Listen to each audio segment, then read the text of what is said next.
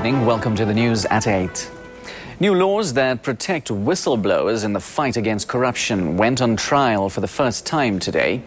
Legislation that shields workers who report corrupt bosses to the authorities was questioned before the Cape Labour Court. The issue was, should whistleblowers be protected from disciplinary action after they've exposed corruption? It all started at this Denel subsidiary in Mitchell's Plain in early November last year. This is where Keith Grieve made several allegations of corruption against certain managers.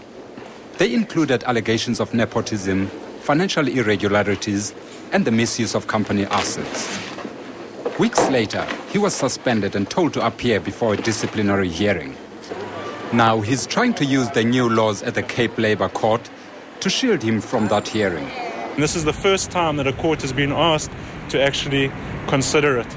And in the long run, what we hope to be able to achieve is greater protection for what are known as whistleblowers and encourage more transparency and accountability in large organizations.